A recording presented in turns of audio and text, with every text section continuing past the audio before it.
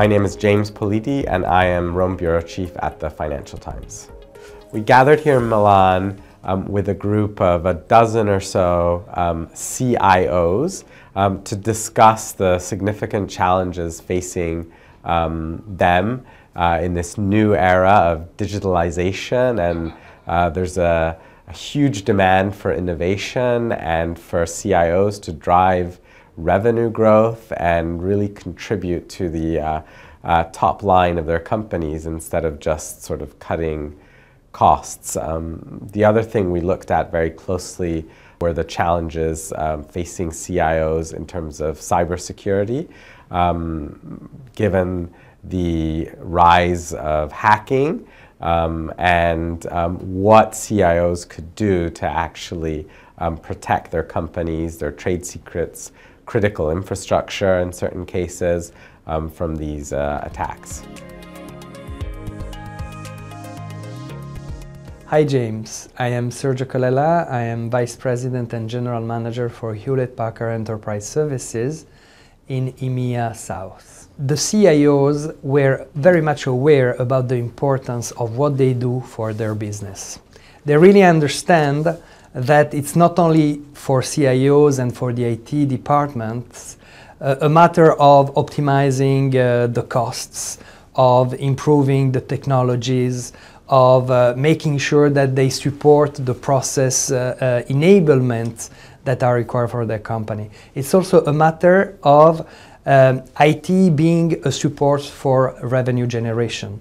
IT helping the revenue generation of their business and becoming a support in the digitalization of the relationship between the company and their customers, helping making sure that they gather the data and that are able to analyze the data in a way that can create value for their business.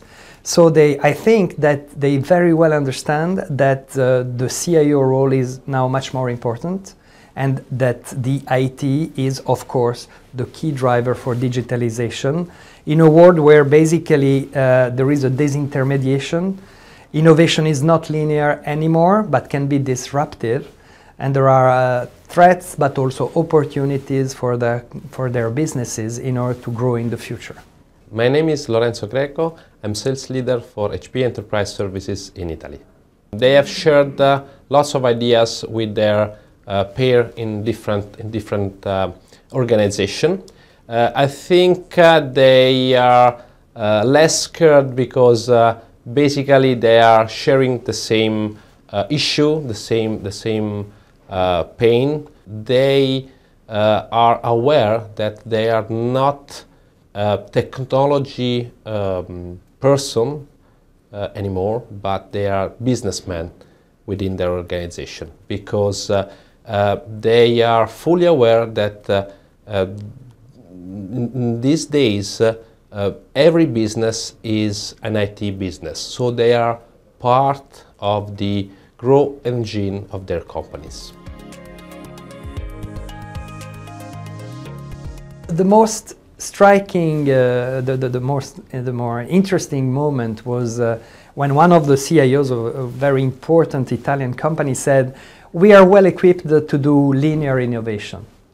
We are bad to make disruptive innovation." And this is very strong statement, and it's true.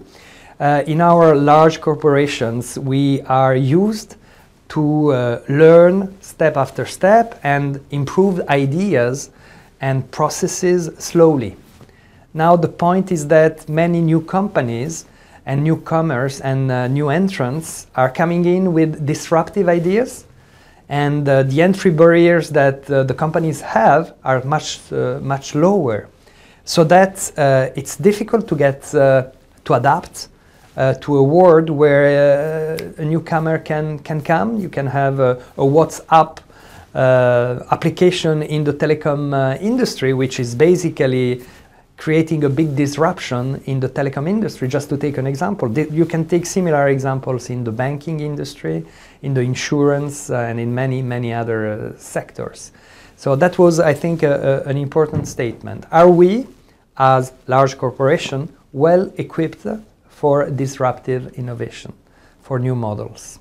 More clear to me tonight is three things. One is that everyone is having their part, is taking their part in the digital transformation. So their agenda, their number one in the agenda is digital transformation. Second is protect their company intellectual property.